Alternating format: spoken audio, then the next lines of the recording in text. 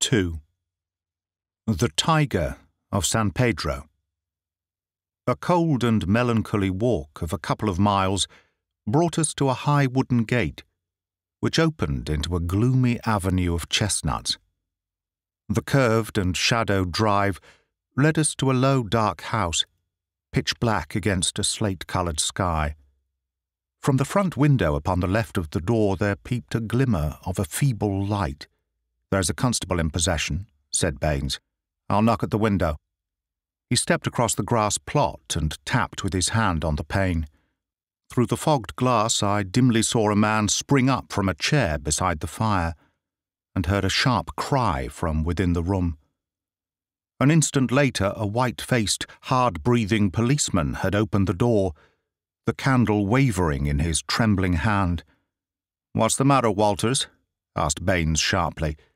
The man mopped his forehead with his handkerchief and gave a long sigh of relief. "I'm glad you've come, sir. It has been a long evening, and I don't think my nerve is as good as it was." "Your nerve, Walters? I should not have thought you had a nerve in your body." "Well, sir, it's this lonely silent house and the queer thing in the kitchen. Then when you tapped at the window I thought it had come again." "That what had come again?" "The devil, sir, for all I know. It was at the window." "What was at the window? And when?" "It was just about 2 hours ago. The light was just fading. I was sitting reading in the chair. I don't know what made me look up, but there was a face looking in at me through the lower pane. Lord, sir, what a face it was. I'll see it in my dreams." "Tut, tut, Walters. This is not talk for a police constable." "I know, sir, I know. But it shook me, sir. And there's no use to deny it. It wasn't black, sir. Nor was it white. Nor any colour that I know, but a kind of queer shade like clay, with a splash of milk in it. Then there was the size of it. It was twice yours, sir. And the look of it. The great staring goggle eyes and the line of white teeth like a hungry beast. I tell you, sir, I couldn't move a finger, nor get my breath, till it whisked away and was gone. Out I ran, and through the shrubbery. But thank God there was no one there." "If I didn't know you were a good man, Walters, I should put a black mark against you for this. If it were the devil himself, a constable on duty should never thank God that he could not lay his hands upon him. I suppose the whole thing is not a vision, and a touch of nerves." "That, at least, is very easily settled," said Holmes, lighting his little pocket lantern.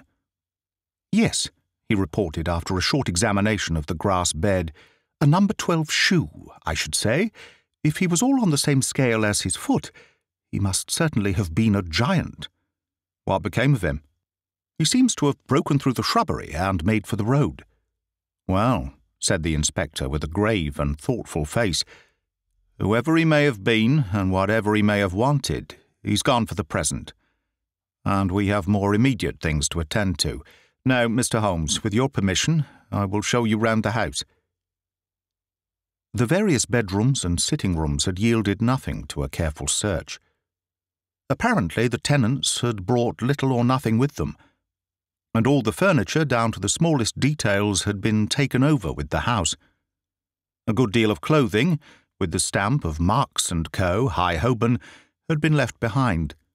Telegraphic inquiries had been already made, which showed that Marks knew nothing of his customer, save that he was a good payer. Odds and ends, some pipes, a few novels, 2 of them in Spanish, an old-fashioned pin-fire revolver and a guitar were among the personal property.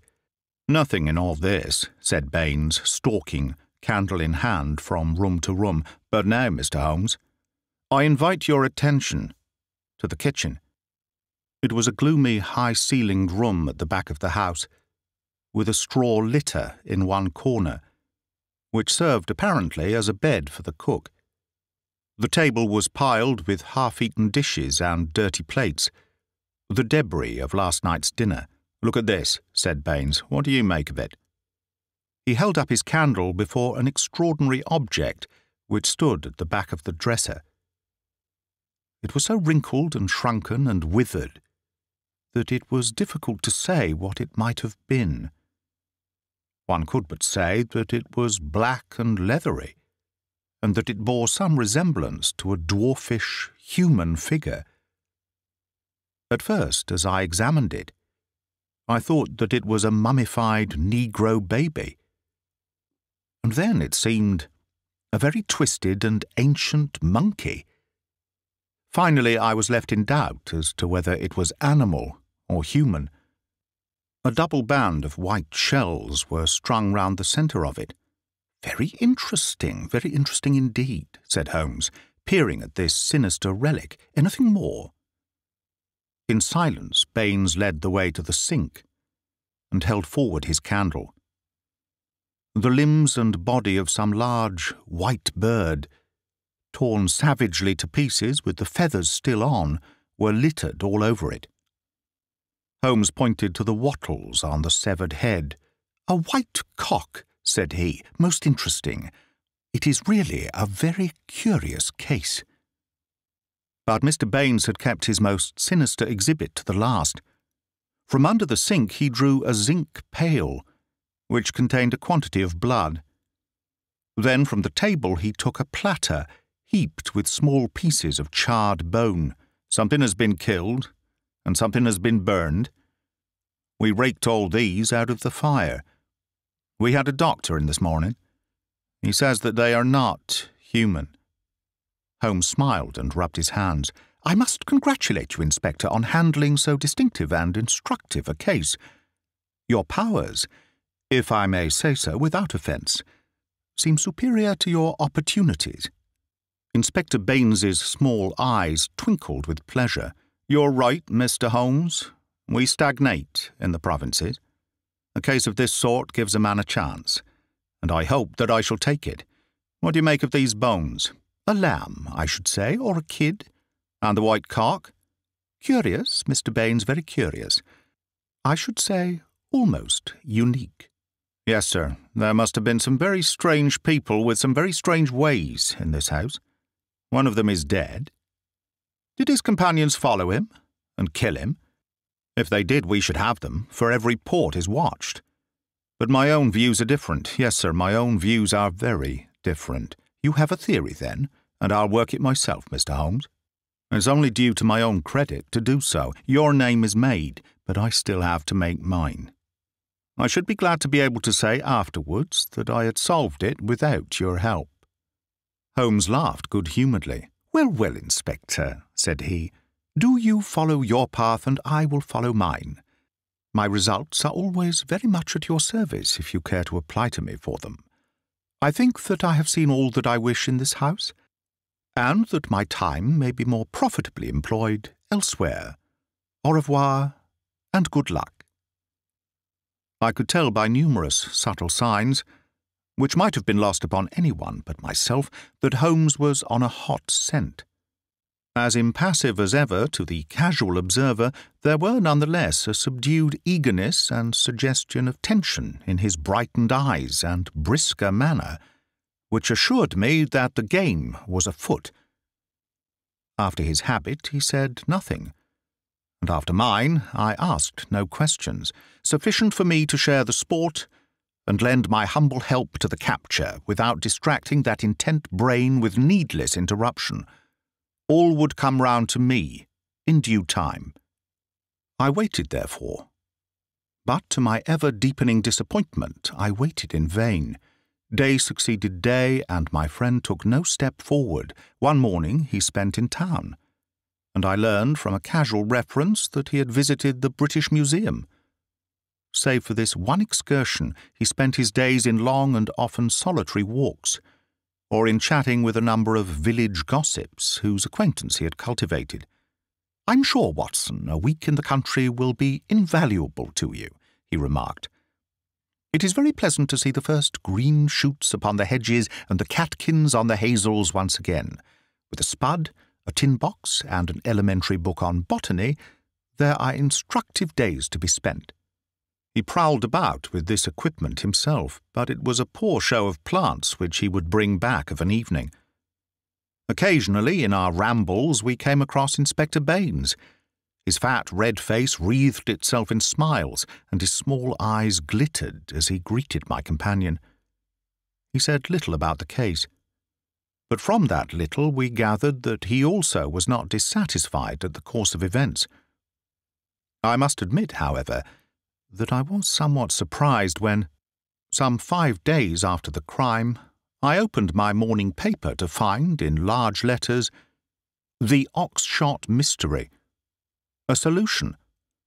Arrest of supposed assassin." Holmes sprang in his chair as if he had been stung when I read the headlines. "By Jove," he cried, "you don't mean that Baynes has got him?" "Apparently," said I, as I read the following report.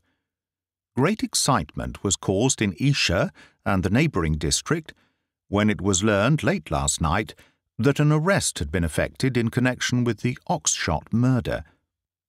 It will be remembered that Mr. Garcia of Wisteria Lodge was found dead on Oxshott Common, his body showing signs of extreme violence, and that on the same night his servant and his cook fled, which appeared to show their participation in the crime.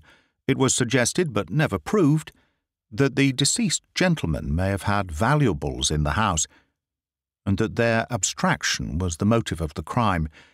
Every effort was made by Inspector Baynes, who has the case in hand, to ascertain the hiding place of the fugitives, and he had good reason to believe that they had not gone far but were lurking in some retreat which had been already prepared. It was certain from the first, however, that they would eventually be detected, as the cook, from the evidence of 1 or 2 tradespeople who have caught a glimpse of him through the window, was a man of most remarkable appearance, being a huge and hideous mulatto, with yellowish features of a pronounced negroid type. This man has been seen since the crime, for he was detected and pursued by Constable Walters on the same evening, when he had the audacity to revisit Wisteria Lodge. Inspector Baynes, considering that such a visit must have some purpose in view and was likely therefore to be repeated, abandoned the house, but left an ambuscade in the shrubbery. The man walked into the trap and was captured last night after a struggle in which Constable Downing was badly bitten by the savage. We understand that when the prisoner is brought before the magistrates, a remand will be applied for by the police, and that great developments are hoped from his capture. "Really, we must see Baynes at once," cried Holmes, picking up his hat. "We will just catch him before he starts." We hurried down the village street and found, as we had expected, that the inspector was just leaving his lodgings. "You've seen the paper, Mr. Holmes?" he asked, holding one out to us. "Yes, Baynes, I've seen it. Pray don't think it a liberty if I give you a word of friendly warning." "Of warning, Mr. Holmes?" "I have looked into this case with some care, and I am not convinced that you are on the right lines. I don't want you to commit yourself too far unless you are sure." "You're very kind, Mr. Holmes." "I assure you I speak for your good." It seemed to me that something like a wink quivered for an instant over one of Mr. Baynes's tiny eyes. "We agreed to work on our own lines, Mr. Holmes. That's what I am doing." "Oh, very good," said Holmes. "Don't blame me." "No, sir, I believe you mean well by me. But we all have our own systems, Mr. Holmes. You have yours, and maybe I have mine." "Let us say no more about it." "You're welcome always to my news. This fellow is a perfect savage, as strong as a cart horse and as fierce as the devil. He chewed Downing's thumb nearly off before they could master him. He hardly speaks a word of English, and we can get nothing out of him but grunts." "And you think you have evidence that he murdered his late master?" "I didn't say so, Mr. Holmes. I didn't say so. We all have our little ways. You try yours, and I will try mine. That's the agreement." Holmes shrugged his shoulders as we walked away together. "I can't make the man out. He seems to be riding for a fall." "Well, as he says, we must each try our own way and see what comes of it. But there's something in Inspector Baynes which I can't quite understand."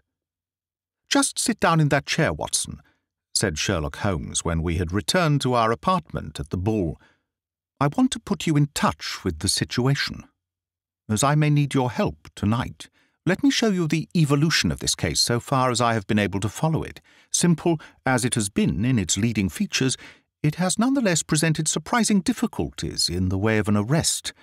There are gaps in that direction which we have still to fill. We will go back to the note which was handed in to Garcia upon the evening of his death. We may put aside this idea of Baynes's that Garcia's servants were concerned in the matter. The proof of this lies in the fact that it was he who had arranged for the presence of Scott Eccles, which could only have been done for the purpose of an alibi. It was Garcia, then, who had an enterprise, and apparently a criminal enterprise in hand that night, in the course of which he met his death. I say criminal, because only a man with a criminal enterprise desires to establish an alibi. Who then is most likely to have taken his life? Surely the person against whom the criminal enterprise was directed. So far, it seems to me that we are on safe ground. We can now see a reason for the disappearance of Garcia's household. They were all confederates in the same unknown crime. If it came off when Garcia returned, any possible suspicion would be warded off by the Englishman's evidence, and all would be well. But the attempt was a dangerous one, and if Garcia did not return by a certain hour, it was probable that his own life had been sacrificed. It had been arranged, therefore, that in such a case his two subordinates were to make for some prearranged spot where they could escape investigation, and be in a position afterwards to renew their attempt. That would fully explain the facts, would it not? The whole inexplicable tangle seemed to straighten out before me. I wondered, as I always did, how it had not been obvious to me before. But why should one servant return? We can imagine that in the confusion of flight something precious, something which he could not bear to part with, had been left behind. That would explain his persistence, would it not? Well, what is the next step? The next step is the note received by Garcia at the dinner. It indicates a confederate at the other end. Now, where was the other end? I have already shown you that it could only lie in some large house, and that the number of large houses is limited. My first days in this village were devoted to a series of walks, in which, in the intervals of my botanical researches, I made a reconnaissance of all the large houses and an examination of the family history of the occupants. One house, and only one, riveted my attention. It is the famous old Jacobean Grange of High Gable, 1 mile on the farther side of Oxshott, and less than half a mile from the scene of the tragedy. The other mansions belong to prosaic and respectable people who live far aloof from romance. But Mr. Henderson of High Gable was, by all accounts, a curious man to whom curious adventures might befall. I concentrated my attention, therefore, upon him and his household. A singular set of people, Watson, the man himself the most singular of them all. I managed to see him on a plausible pretext, but I seemed to read in his dark, deep-set, brooding eyes that he was perfectly aware of my true business. He is a man of 50, strong, active, with iron-grey hair, great bunched black eyebrows, the step of a deer, and the air of an emperor. A fierce, masterful man with a red-hot spirit behind his parchment face. He is either a foreigner or has lived long in the tropics, for he is yellow and sapless, but tough as whipcord. His friend and secretary, Mr. Lucas, is undoubtedly a foreigner, chocolate brown, wily, suave, and cat-like, with a poisonous gentleness of speech. You see, Watson, we have come already upon 2 sets of foreigners, one at Wisteria Lodge and one at High Gable. So our gaps are beginning to close. These 2 men, close and confidential friends, are the centre of the household. But there is one other person who, for our immediate purpose, may be even more important. Henderson has 2 children, girls of 11 and 13. Their governess is a Miss Burnett, an Englishwoman of 40 or thereabouts. There is also one confidential manservant. This little group forms the real family, for they travel about together, and Henderson is a great traveller, always on the move. It is only within the last weeks that he has returned, after a year's absence, to High Gable. I may add that he is enormously rich, and whatever his whims may be, he can very easily satisfy them. For the rest, his house is full of butlers, footmen, maidservants, and the usual overfed, underworked staff of a large English country house. So much I learned, partly from village gossip and partly from my own observation.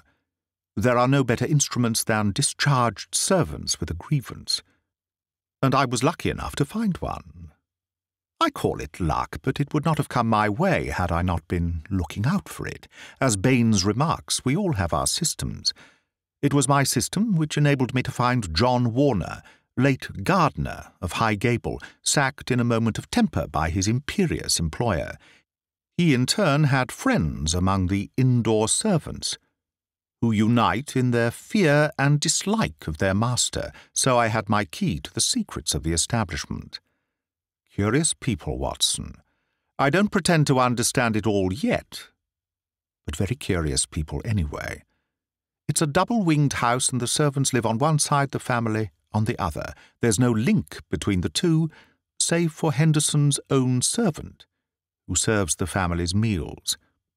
Everything is carried to a certain door, which forms the one connection. Governess and children hardly go out at all, except into the garden. Henderson never by any chance walks alone. His dark secretary is like his shadow. The gossip among the servants is that their master is terribly afraid of something. "Sold his soul to the devil in exchange for money," says Warner, "and expects his creditor to come up and claim his own." Where they came from, or who they are, nobody has an idea. They are very violent. Twice Henderson has lashed at folk with his dog whip, and only his long purse and heavy compensation have kept him out of the courts. Well now, Watson, let us judge the situation by this new information. We may take it that the letter came out of this strange household, and was an invitation to Garcia to carry out some attempt which had already been planned. Who wrote the note? It was someone within the citadel, and it was a woman. Who then but Miss Burnett, the governess?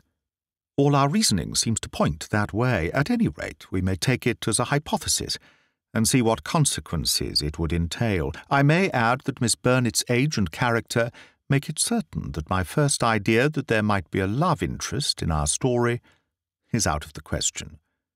If she wrote the note, she was presumably the friend and confederate of Garcia. What then might she be expected to do if she heard of his death? If he met it in some nefarious enterprise, her lips might be sealed. Still, in her heart, she must retain bitterness and hatred against those who had killed him, and would presumably help, so far as she could, to have revenge upon them. Could we see her then, and try to use her? That was my first thought. But now we come to a sinister fact. Miss Burnett has not been seen by any human eye since the night of the murder. From that evening she has utterly vanished. Is she alive? Has she perhaps met her end on the same night as the friend whom she had summoned, or is she merely a prisoner? There is the point which we still have to decide. You will appreciate the difficulty of the situation, Watson. There is nothing upon which we can apply for a warrant. Our whole scheme might seem fantastic if laid before a magistrate. The woman's disappearance counts for nothing, since in that extraordinary household any member of it might be invisible for a week. And yet she may at the present moment be in danger of her life. All I can do is to watch the house and leave my agent, Warner, on guard at the gates. We can't let such a situation continue. If the law can do nothing, we must take the risk ourselves. What do you suggest? I know which is her room. It is accessible from the top of an outhouse. My suggestion is that you and I go tonight and see if we can strike at the very heart of the mystery. It was not, I must confess, a very alluring prospect. The old house, with its atmosphere of murder, the singular and formidable inhabitants, the unknown dangers of the approach, and the fact that we were putting ourselves legally in a false position, all combined to damp my ardour. But there was something in the ice-cold reasoning of Holmes which made it impossible to shrink from any adventure which he might recommend. One knew that thus, and only thus, could a solution be found. I clasped his hand in silence, and the die was cast. But it was not destined that our investigation should have so adventurous an ending. It was about 5 o'clock, and the shadows of the March evening were beginning to fall, when an excited rustic rushed into our room. "They've gone, Mr. Holmes. They went by the last train. The lady broke away, and I've got her in a cab downstairs." "Excellent, Warner," cried Holmes, springing to his feet. "Watson, the gaps are closing rapidly." In the cab was a woman, half collapsed from nervous exhaustion. She bore upon her aquiline and emaciated face the traces of some recent tragedy. Her head hung listlessly upon her breast, but as she raised it and turned her dull eyes upon us, I saw that her pupils were dark dots in the centre of the broad grey iris. She was drugged with opium. "I watched at the gate, same as you advised, Mr. Holmes," said our emissary, the discharged gardener. "When the carriage came out, I followed it to the station. She was like one walking in her sleep. But when they tried to get her into the train, she came to life and struggled. They pushed her into the carriage, and she fought her way out again. I took her part, got her into a cab, and here we are. I shan't forget the face at the carriage window as I led her away. I'd have a short life if he had his way, the black-eyed, scowling yellow devil." We carried her upstairs, laid her on the sofa, and a couple of cups of the strongest coffee soon cleared her brain from the mists of the drug. Baynes had been summoned by Holmes, and the situation rapidly explained to him. "Why, sir, you've got me the very evidence I want," said the inspector warmly, shaking my friend by the hand. "I was on the same scent as you from the first." "What? You were after Henderson?" "Why, Mr. Holmes, when you were crawling in the shrubbery at High Gable, I was up one of the trees in the plantation and saw you down below. It was just who would get his evidence first." "Then why did you arrest the mulatto?" Baynes chuckled. "I was sure Henderson, as he calls himself, felt that he was suspected, and that he would lie low and make no move so long as he thought he was in any danger. I arrested the wrong man to make him believe that our eyes were off him. I knew he would be likely to clear off then, and give us a chance of getting at Miss Burnett." Holmes laid his hand upon the inspector's shoulder. "You will rise high in your profession. You have instinct and intuition," said he. Baynes flushed with pleasure. "I've had a plainclothesman waiting at the station all the week. Wherever the High Gable folk go, he will keep them in sight. But he must have been hard put to it when Miss Burnett broke away. However, your man picked her up, and it all ends well. We can't arrest without her evidence, that is clear, so the sooner we get a statement, the better." "Every minute she gets stronger," said Holmes, glancing at the governess. "But tell me, Baynes, who is this man, Henderson?" "Henderson," the inspector answered, "is Don Murillo, once called the Tiger of San Pedro." The Tiger of San Pedro. The whole history of the man came back to me in a flash. He had made his name as the most lewd and bloodthirsty tyrant that had ever governed any country with a pretence to civilization. Strong, fearless, and energetic, he had sufficient virtue to enable him to impose his odious vices upon a cowering people for 10 or 12 years. His name was a terror through all Central America. At the end of that time there was a universal rising against him, but he was as cunning as he was cruel. And at the first whisper of coming trouble, he had secretly conveyed his treasures aboard a ship, which was manned by devoted adherents. It was an empty palace which was stormed by the insurgents next day. The dictator, his 2 children, his secretary, and his wealth had all escaped them. From that moment he had vanished from the world, and his identity had been a frequent subject for comment in the European press. "Yes, sir, Don Murillo, the Tiger of San Pedro," said Baynes. "If you look it up, you will find that the San Pedro colours are green and white. Same as in the note, Mr. Holmes. Henderson, he called himself, but I traced him back, Paris and Rome and Madrid to Barcelona, where his ship came in 86. They've been looking for him all the time for their revenge. but it is only now that they have begun to find him out. They discovered him a year ago," said Miss Bennet, who had sat up and was now intently following the conversation. "Once already his life has been attempted, but some evil spirit shielded him. Now again it is the noble, chivalrous Garcia who has fallen, while the monster goes safe. But another will come, and yet another, until some day justice will be done. That is as certain as the rise of tomorrow's sun." Her thin hands clenched, and her worn face blanched with the passion of her hatred. "But how come you into this matter, Miss Bennet?" asked Holmes. "How can an English lady join in such a murderous affair?" "I join it because there is no other way in the world by which justice can be gained. What does the law of England care for the rivers of blood shed years ago in San Pedro, or for the shipload of treasure which this man has stolen? To you they are like crimes committed in some other planet, but we know. We have learned the truth in sorrow and in suffering.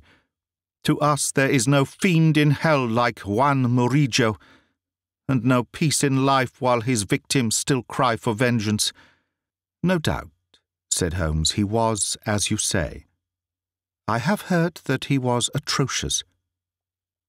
But how are you affected?" "I will tell you it all.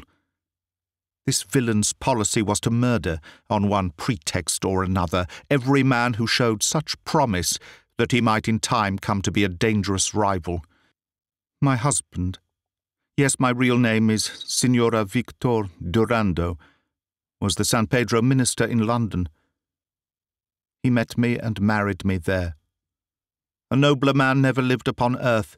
Unhappily, Murillo heard of his excellence, recalled him on some pretext, and had him shot. With a premonition of his fate, he had refused to take me with him. His estates were confiscated, and I was left with a pittance and a broken heart. Then came the downfall of the tyrant. He escaped as you have just described. But the many whose lives he had ruined, whose nearest and dearest had suffered torture and death at his hands, would not let the matter rest. They banded themselves into a society which should never be dissolved until the work was done. It was my part, after we had discovered in the transformed Henderson the fallen despot, to attach myself to his household and keep the others in touch with his movements. This I was able to do by securing the position of governess in his family. He little knew that the woman who faced him at every meal was the woman whose husband he had hurried at an hour's notice into eternity. I smiled on him, did my duty to his children, and bided my time. An attempt was made in Paris, and failed. We zigzagged swiftly here and there over Europe to throw off the pursuers, and finally returned to this house, which he had taken upon his first arrival in England. But here also the ministers of justice were waiting. Knowing that he would return there, Garcia, who was the son of the former highest dignitary in San Pedro, was waiting with 2 trusty companions of humble station, all 3 fired with the same reasons for revenge. He could do little during the day, for Murillo took every precaution, and never went out save with his satellite Lucas, or Lopez, as he was known in the days of his greatness. At night, however, he slept alone, and the avenger might find him. On a certain evening which had been prearranged, I sent my friend final instructions, for the man was forever on the alert and continually changed his room. I was to see that the doors were open, and the signal of a green or white light in a window which faced the drive was to give notice if all was safe, or if the attempt had better be postponed. But everything went wrong with us. In some way I had excited the suspicion of Lopez, the secretary. He crept up behind me and sprang upon me just as I had finished the note. He and his master dragged me to my room and held judgment upon me as a convicted traitress. Then and there, They would have plunged their knives into me could they have seen how to escape the consequences of the deed. Finally, after much debate, they concluded that my murder was too dangerous. But they determined to get rid forever of Garcia. They had gagged me, and Murillo twisted my arm round until I gave him the address. I swear that he might have twisted it off had I understood what it would mean to Garcia. Lopez addressed the note which I had written, sealed it with his sleeve link, and sent it by the hand of the servant, José. How they murdered him, I do not know, save that it was Murillo's hand who struck him down, for Lopez had remained to guard me. I believe he must have waited among the gorse bushes through which the path winds, and struck him down as he passed. At first they were of a mind to let him enter the house and to kill him as a detected burglar, but they argued that if they were mixed up in an inquiry, their own identity would at once be publicly disclosed and they would be open to further attacks. With the death of Garcia, the pursuit might cease, since such a death might frighten others from the task. All would now have been well for them, had it not been for my knowledge of what they had done. I have no doubt that there were times when my life hung in the balance. I was confined to my room, terrorized by the most horrible threats, cruelly ill-used to break my spirit. See this stab on my shoulder, and the bruises from end to end of my arms. And a gag was thrust into my mouth on the one occasion when I tried to call from the window. For 5 days this cruel imprisonment continued, with hardly enough food to hold body and soul together. This afternoon a good lunch was brought me, but the moment after I took it, I knew that I had been drugged. In a sort of dream I remember being half led, half carried to the carriage. In the same state I was conveyed to the train. Only then, when the wheels were almost moving, did I suddenly realize that my liberty lay in my own hands. I sprang out. They tried to drag me back, and had it not been for the help of this good man who led me to the cab, I should never have broken away. Now, thank God, I am beyond their power forever." We had all listened intently to this remarkable statement. It was Holmes who broke the silence. "Our difficulties are not over," he remarked, shaking his head. "Our police work ends, but our legal work begins." "Exactly," said I. "A plausible lawyer could make it out as an act of self-defense. There may be 100 crimes in the background, but it is only on this one that they can be tried." "Come, come," said Baynes cheerily. "I think better of the law than that. Self-defense is one thing. To entice a man in cold blood with the object of murdering him is another, whatever danger you may fear from him. No, we shall all be justified when we see the tenants of High Gable at the next Guildford Assizes." It is a matter of history, however, that a little time was still to elapse before the Tiger of San Pedro should meet with his deserts. Wily and bold, he and his companion threw their pursuer off their track by entering a lodging-house in Edmonton Street and leaving by the back gate into Curzon Square. From that day they were seen no more in England. Some 6 months afterwards, the Marquis of Montalva and Signor Rulli, his secretary, were both murdered in their rooms at the Hotel Escurial at Madrid. The crime was ascribed to nihilism, and the murderers were never arrested. Inspector Baynes visited us at Baker Street with a printed description of the dark face of the secretary, and of the masterful features, the magnetic black eyes, and the tufted brows of his master. We could not doubt that justice, if belated, had come at last. "A chaotic case, my dear Watson," said Holmes over an evening pipe. "It will not be possible for you to present in that compact form which is dear to your heart. It covers 2 continents, concerns 2 groups of mysterious persons, and is further complicated by the highly respectable presence of our friend Scott Eccles, whose inclusion shows me that the deceased Garcia had a scheming mind and a well-developed instinct of self-preservation.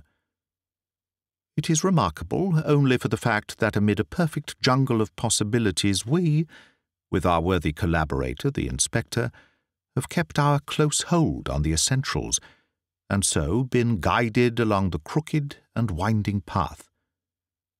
Is there any point which is not quite clear to you? The object of the mulatto cook's return. I think that the strange creature in the kitchen may account for it. The man was a primitive savage from the backwoods of San Pedro, and this was his fetish. When his companion and he had fled to some prearranged retreat, already occupied, no doubt, by a confederate, the companion had persuaded him to leave so compromising an article of furniture. But the mulatto's heart was with it, and he was driven back to it next day when, on reconnoitering through the window, he found Policeman Walters in possession. He waited 3 days longer, and then his piety or his superstition drove him to try once more. Inspector Baynes, who, with his usual astuteness, had minimized the incident before me, had really recognized its importance, and had left a trap into which the creature walked. Any other point, Watson? The torn bird, the pail of blood, the charred bones, all the mystery of that weird kitchen. Holmes smiled as he turned up an entry in his notebook. I spent a morning in the British Museum reading up on that and other points. Here's a quotation from Eckermann's Voodooism and the Negroid Religions. The true voodoo worshipper attempts nothing of importance without certain sacrifices which are intended to propitiate his unclean gods. In extreme cases, these rites take the form of human sacrifices, followed by cannibalism. The more usual victims are a white cock, which is plucked in pieces alive, or a black goat, whose throat is cut and body burned. So you see, our savage friend was very orthodox in his ritual.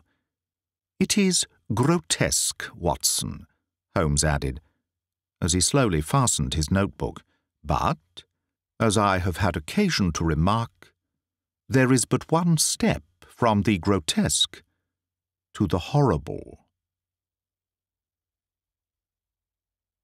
That is the end of The Adventure of Wisteria Lodge by Sir Arthur Conan Doyle. Read by Greg Wagland for Magpie Audio. Copyright Magpie Audio 2019.